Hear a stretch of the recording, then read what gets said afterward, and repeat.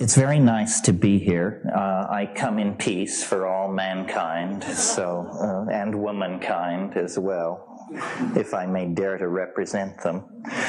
The way I thought I would structure the thing is basically read a bit from my new book, which I hope then establishes my credentials as an authentic UFO witness and possible abductee, and then I'll talk a little bit about what I think about it, because I don't think about it what most people think about it.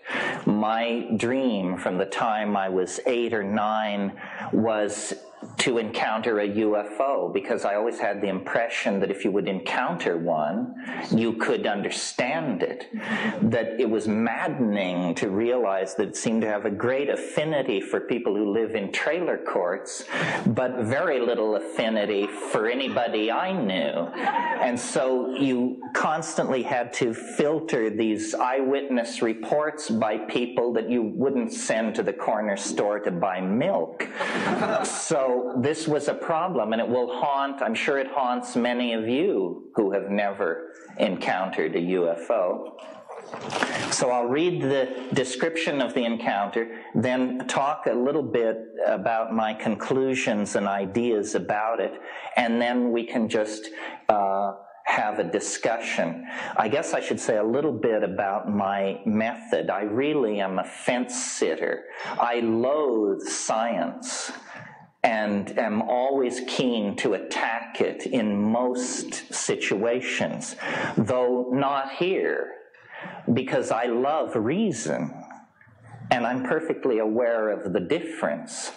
I also know what a concept means, like rules of evidence. It's been, 47 years since the Rainier Lights, or close to it, and the phenomenon has not become more explicit. The hysteria has become more explicit and has wandered first in one direction and then another. But if this is a contact, it's the most peculiarly uncontact-like contact it's possible to imagine. It reminds me of people say of the crop circles, they're communicating. Yes, but if they picked an incredibly obscure medium in which to do it, because we who love communication can glean very little from what they're trying to say. I have to introduce the context, because it wasn't like that we just happened to be driving in a lonely and remote place and suddenly, no, it wasn't like that. We were in the center of the Amazon basin. We had come there to explore tryptamine hallucinogens. These are short-acting, very powerful psychedelic drugs.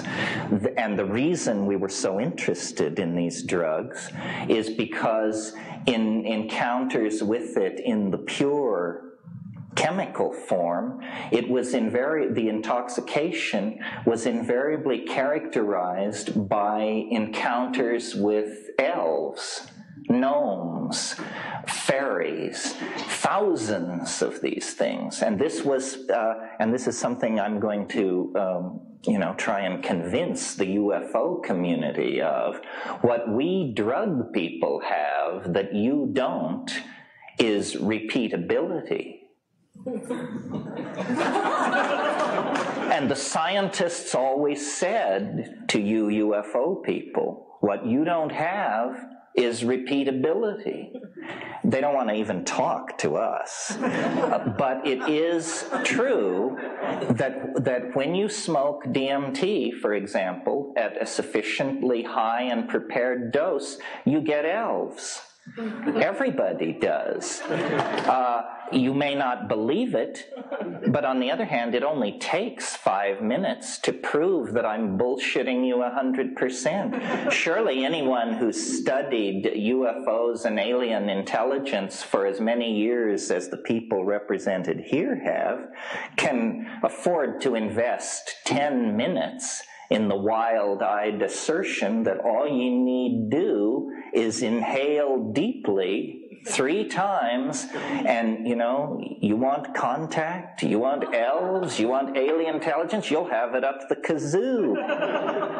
My entry into psychedelics began very naively. It was presented as instant psychotherapy or insight, however vaguely defined. What I discovered when you make your way through these chemical families is that not all psychedelics are alike. And this very small family of compounds called the tryptamine hallucinogens bear careful examination if we're seriously interested in this question of extraterrestrial penetration of the human world. On 2 grounds, immediately, the mushroom bears looking at. First argument, entirely a physical argument. Psilocybin is 4-phosphoryloxy N,N-dimethyltryptamine.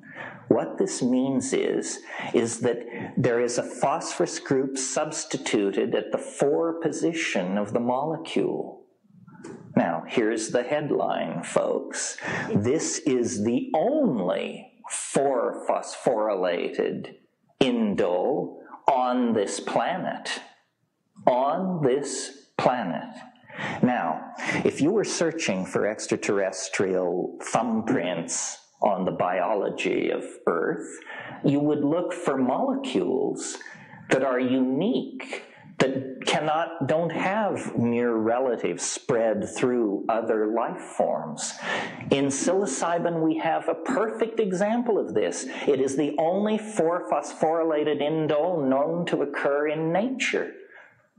Nature doesn't work like that, folks. Nature builds always on what has previously been accomplished. So this is a red flag saying at the molecular level, this thing looks like an alien artifact at the molecular level. Now, let's cut to the chase. What happens when you take 30 milligrams of this stuff? I don't know how sophisticated this audience is. People who have never taken hallucinogenic drugs but have some mild interest in it, or just in the course of generally educating yourself about reality. I think people who have never taken psychedelics think that it's sort of like dreaming while you're awake, or geometric patterns, colors. They always say, the colors, malarkey, the colors, forget the colors. It is not like that. Psychedelic experiences at effective doses, not piddling doses, effective doses, are visionary scenarios. They are 3-dimensional unfoldments of information that is extraordinarily complex, architectonically connected, and ordered. That's not what I want to talk about. I want to talk about what is unique to psilocybin. What is unique to psilocybin is that overlaid over what I just described is, big surprise, a voice. A voice. Everybody knows this who has to do with this stuff. Gordon Wasson, Richard Schultes, Albert Hoffman. The giants know that this stuff is animate. This is not a drug. It's something which is disguising itself as a drug in order not to spread alarm. There is a voice which speaks to you in the language of your homeland, whether that be Mazatecan or English. And the voice surprises you. In other words, you cannot anticipate it. Now, of course, at this point, though I don't imagine many of them have forced their way in here, the psychological school will come forward and say, well, it's a voice typical of mental aberration, symptom 1 of schizophrenia, a voice. Yes, we are not naive. We went to the same schools you did, thank you. If we are, in fact, being penetrated by a non-human intelligence that presumably somehow, perhaps not physically, but perhaps physically, can cross from star to star, then we are dealing with something vastly more sophisticated than ourselves. That's just given at the get-go. Well, if it's vastly more advanced than we are, then DNA sequencing, complete understanding of the molecular genesis of thought, so forth and so on, would be no problem for that level of technical sophistication. You would also like to think that ethics and good taste would keep pace with this evolutionary process. So to my mind, the idea of fleets of alien spacecraft filling the skies of Earth, that's as unsubtle as kicking down somebody's front door with an M1 tank to announce, we're here. I don't think you would do it that way. If you really wanted to study a aboriginal race, and you really had a hot technology, what you would do is you would study their social psychology, and you would say, are there any chinks in the armor of their expectations about how reality behaves? And you would discover, in studying us, this species intoxicates itself, and it has a curious attitude towards its intoxications. Anything goes. So if somebody drinks a pint of Stolichnaya and announces that they see pink elephants, we are all amused. We say, of course you do. You were drunk out of your mind. Isn't it obvious that an alien would hide its presence in an intoxication?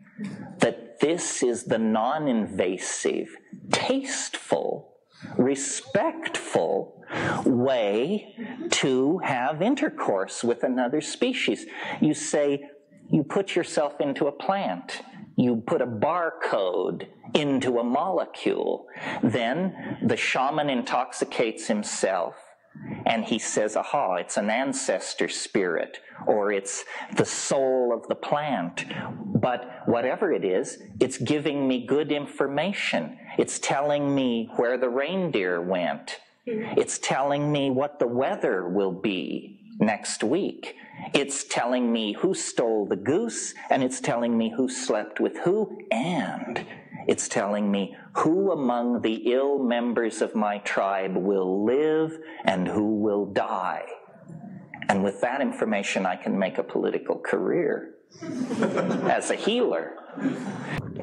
Plato said time is the moving image of eternity.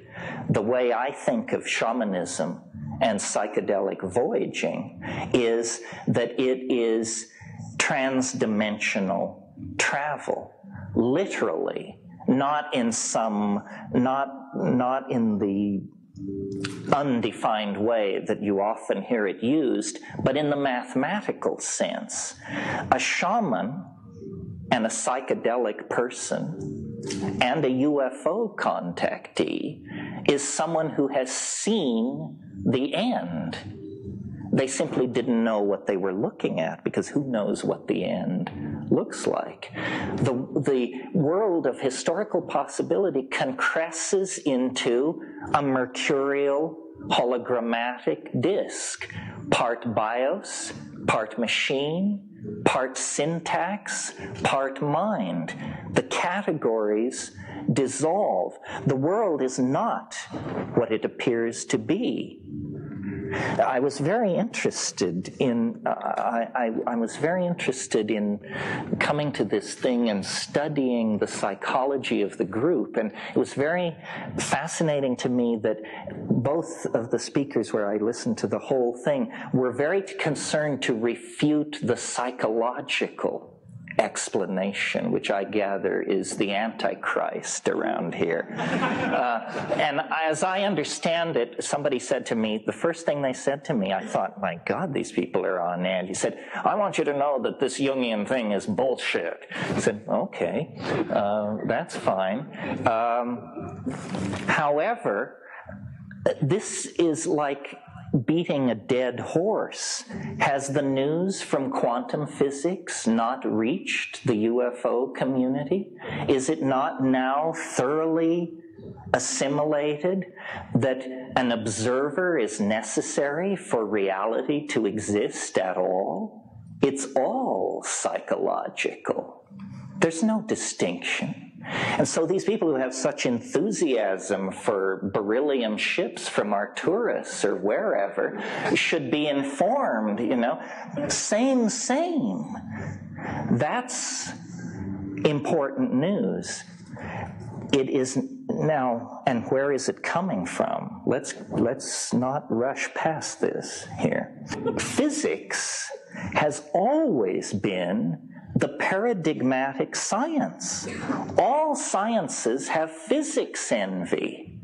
Why is that? Because it's not unlikely in a physics experiment to be able to predict an experimental result to 3 decimal points of accuracy.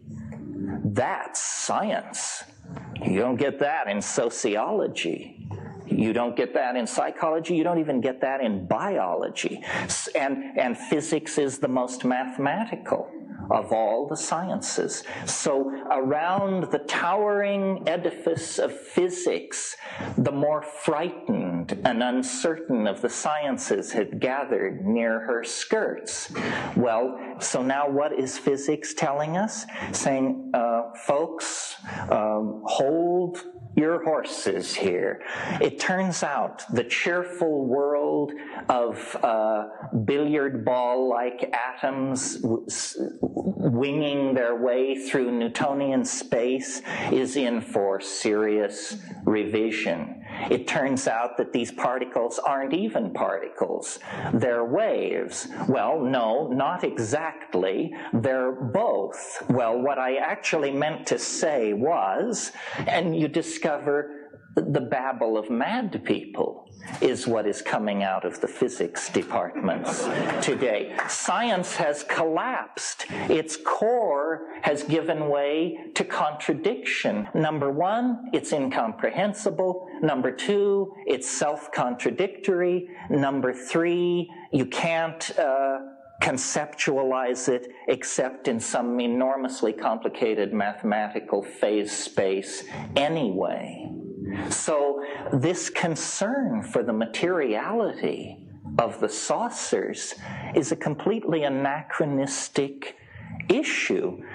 Carried far enough, the analysis of this stage will show you that it has no, quote, reality to it. Now, this plays nicely right into my hands. Let's go back now to those drug-induced hallucinations. You know, I think every UFO investigator in the country, they have these forms when they come rushing out to your house when you report an 11-mile-long green cigar overhead. And the first question is, are you intoxicated? Do you have a history of taking drugs? What is your relationship to altered states? Most encounters with extraterrestrials take place in altered states. That's what altered states are. Reality is, you know, the tip of an iceberg of irrationality that we've managed to drag ourselves up onto for a few panting moments before we slip back into the sea of the unreal.